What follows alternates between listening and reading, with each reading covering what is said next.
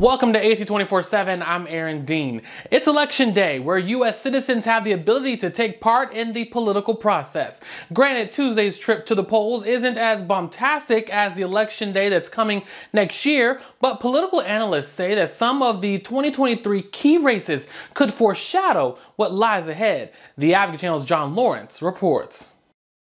Election Day 2023 features a few statewide races for elective offices, and some cities are electing mayors. Relatively low-key. But that doesn't mean this Tuesday should be glossed over.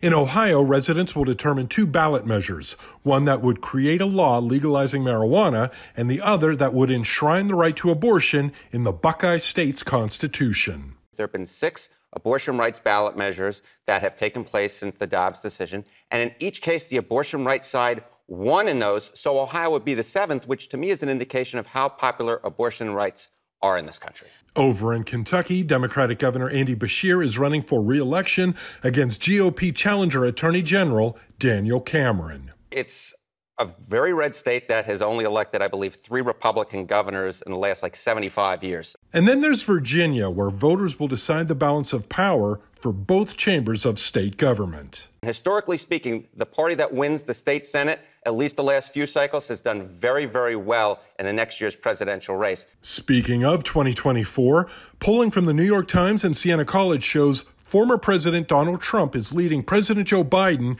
in 4 swing states: Arizona, Georgia, Michigan, and Nevada. I'm John Lawrence reporting. The U.S. is planning to transfer $320 million of precision-guided bomb equipment to Israel amid its war on Hamas. The equipment was approved several months ago before Hamas attacked Israel on October 7th. But the State Department did not formally notify congressional leaders that the transfer was moving forward until October 31st. The transfer comes as several countries have called for a ceasefire in Gaza as the civilian death toll from Israeli airstrikes continue to rise. U.S. senior officials have urged Israel to agree to humanitarian pauses to allow aid into and civilians out of Gaza. The U.S. has stopped short of calling for a ceasefire, arguing that it would benefit Hamas. A trial date has been set for 4 former Memphis police officers accused in the death of Tyre Nichols. He's the man who was beaten to death after fleeing a traffic stop in January. The trial for Tadarius Bean, Emmett Martin III, Justin Smith, and Demetrius Haley is scheduled for August 12th of next year. They are facing multiple charges, including second-degree murder. One man who may be testifying against them is fellow former Memphis police officer Desmond Miles. He reached a plea deal last week in a separate federal civil rights case regarding the incident. Part of the deal includes a guilty plea in state court and testifying against the other defendants. WeWork filed for bankruptcy protections in federal court Monday.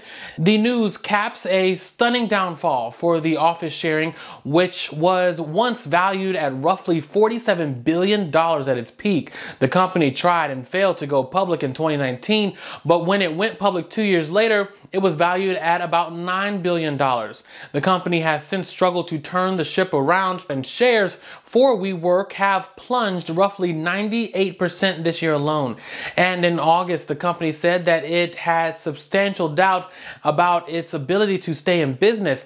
In a statement, the CEO says that the bankruptcy filing will, quote, enable us to remain the global leader in flexible work. Check this out. If you have added bling to the center of your car steering wheel, the federal government says it's gotta go.